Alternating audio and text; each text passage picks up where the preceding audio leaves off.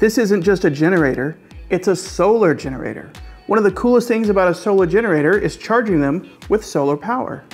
Why pay your electric company to charge off grid power when the sun is just giving away energy for free? So let's get you charging your OUPES solar generator with free power from the sun. So how do you know which solar panel to use? Every solar generator has a range of input it can use. Too low, and the unit will not charge. Too high, and you can fry the electronics inside. So you want to use a panel or set of panels that fits into that range.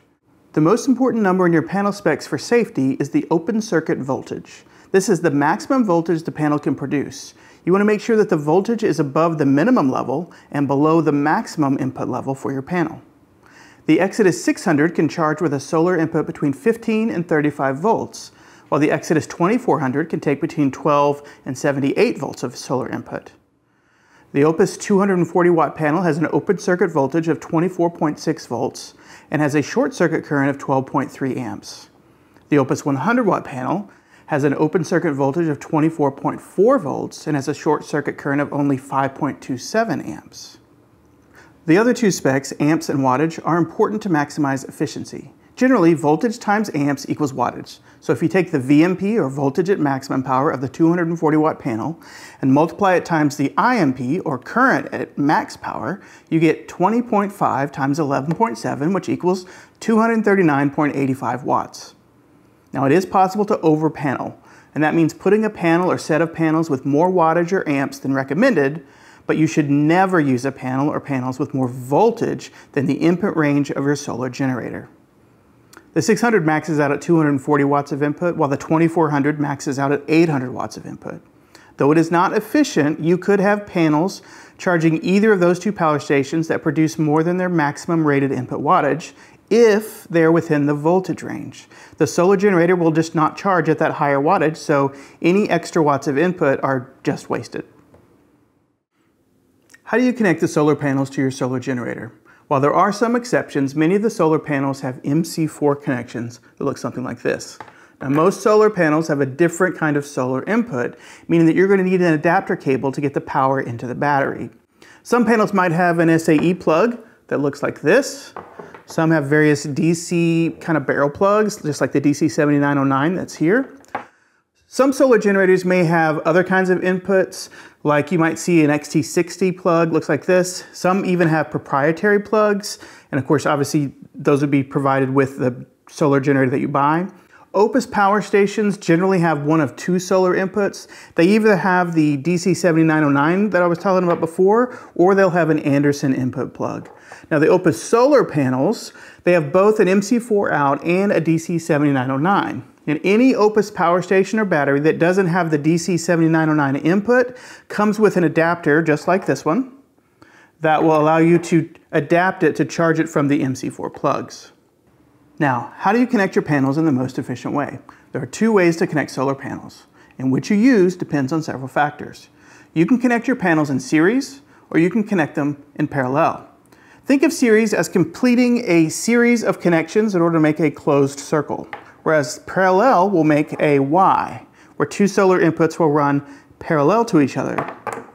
For series, you simply need to connect one side of the panel to the input of the solar generator, then connect the other to the output of the other panel, and then connect the other output of the panel to the open input of the solar generator, closing up that series of connections. You can connect a string of panels all together, adding as many as your generator can handle. For parallel, you'll need to bring all of the positive outputs of the panel together into the positive input of the generator, and then all the negative outputs together into the negative input.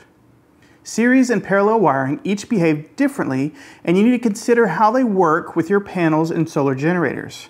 Wiring panels in series will increase the voltage. Wiring panels in parallel will increase the amps. If I take two 240 watt panels and wire them in series, then I will be sending up to 480 watts at a maximum of 49.2 volts. So if I had an Exodus 1500, which can take 480 watts of solar input, you would not want to wire two 240 watt panels in series because the input voltage would exceed the maximum input of the 1500, which is 30 volts. However, if I were to wire those same 240 watt panels in parallel, the voltage stays the same and the amps double to 24.6 amps. Now the Exodus 1500 can take 480 watts up to 25 amps of power. You can safely and efficiently use two 240 watt panels in parallel with the 1500. But the Exodus 2400 can take up to 70 volts of solar input. So to get the most efficient input from two 240 watt panels, you'd want to wire them in series since the 2400 has an input max of 13 amps. Wiring the panels in parallel would exceed the amps and waste that power like we talked about before.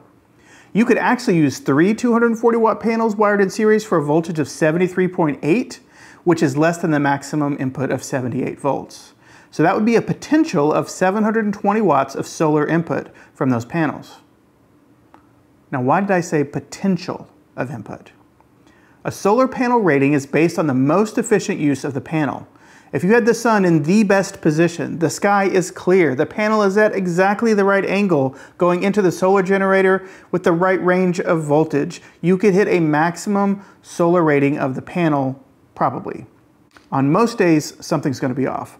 The angle of the panel maybe isn't exactly right, or the sun's further away depending on the time of year, maybe there's haze or pollution in the air.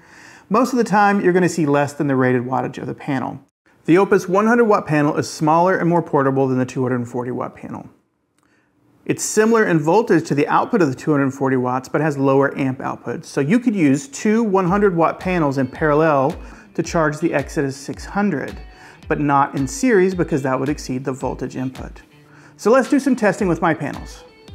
So in order to show you how to charge your solar generators from OUPES, I put out two of the 240 watt solar panels, and we're going to wire them either in series or in parallel as needed, or I'll disconnect if we have a solar generator that can't take more than 240 watts or can't take the voltage.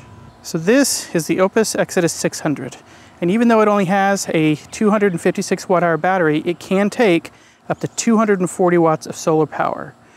All right, now remember, the 240 watt panel actually has a 7909. I've extended the MC4s just to get it out of the complete sun, and I've converted it here. So you just put it in the back, just like that. We'll give it a second to start building up charge and see what she does. All right, looks like we're getting up to around 150 watts. Got a few clouds in the area, but you know, with this 240 watt panel, if we were to get close to 200 watts, I mean, we would be charging this in just over an hour from zero. There's 160. So, you know, depending on your weather and, you know, all the other factors that go into the efficiency of your 240 watt panel, I mean, you can charge the Exodus 600 or its cousin, the Exodus 600 Plus, pretty fast. The Exodus 1200, let's get it plugged in. So the 1200 can take 240 watts of solar, so I have disconnected one of the panels and I've extended the MC4s, and then I'm converting it into the DC 7909. So since the 1200 can only take 240 watts of input, one panel of course is the max that you can do on that. So that one panel, it's bounced between 160 and 170 watts. Could probably get a little more if I adjusted it, but you can see that simply taking the output of the panel, which is either the 7909 or extending the MC4s and converting it to the 7909 into the Exodus 1200, and one of those 240 watt panels will charge it pretty well. This is the Exodus 1500, and unique to the Exodus line, while it can take 480 watts of solar, it can only take in 30 volts, which means that if I were to wire this with two 240 watt panels in series, I would be exceeding the maximum voltage input. Therefore, I need to wire this to get 480 watts. I need to wire it in parallel. Let's talk about how to do that. To wire the Exodus 1500 in parallel, you need a couple of different things. You can have a cable like this. This cable actually comes with the Exodus 1500. You can see it has two positive and two negative MC4 inputs that convert into the Anderson. And so you would plug in your two 240 watt panels here, just as you would, and it would run into your input on the 1500. You can do this if you have the 1500 close enough to the panels. Now, where I have ours, I need the extension cable. So in order to make an extension cable work, you need a set of these, kind of like a Y adapters that go from 2 MC4s back out and 2 MC4s back out, and then we'll see if we can get that wired in. All right, you can see I have the 2 outputs of the 2 240 watt panels here. Here's where my extension cable needs to go. I need to basically sum up these cables so that they are split in a Y here. So again, with the Y,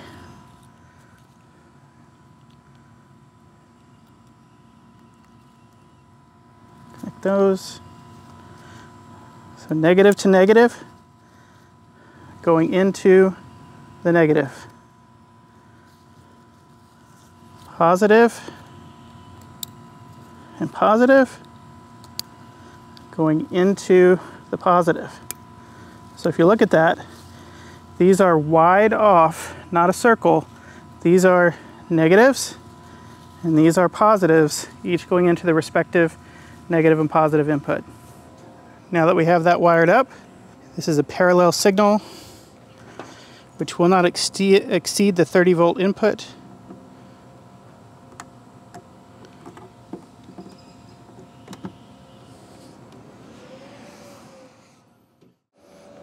Again, looks like we're topping around 330 watts, 326 watts, 28. And that's in parallel configuration, so under 30 volts, but still getting, you know, the same amount of wattage we would if we were able to go higher in that voltage. So that's parallel, and the Exodus 1500 is the only Exodus unit that you need to wire in parallel. A series connection goes from the negative to the positive. So this is from one panel, this is the other panel, negative to positive, to a negative, positive, and so it makes a circle, not a Y, so a circle. This is the OUPES Exodus 2400 with 2230 watt hours of battery. It can take up to 800 watts of solar. I have switched this back from where we were going parallel into the 1500. I switched it back to series, and we're gonna plug it back in and see how she does. Hopefully we'll get, you know, another 350, 330 watts of power into the 2400. So we're already climbing up to the 330, almost 340 watt input. Not too bad, considering the amount of clouds that we have. So now I have my 2 panels still wired in series. So that's the circle, that's positive to negative to positive to negative. I have them running into a Mega 1 and the B2 battery. You can see the 2 panels in series. See if you can pick that up. It's pulling in about 330, 334 watts right now with the sun the way it is. What happens if I add a 100 watt panel and plug it in to the side of the B2 battery? Let's check it out.